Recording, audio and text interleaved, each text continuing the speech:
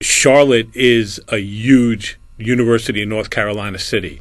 I've been to cover games there, and that city is just obsessed with the Tar Heels.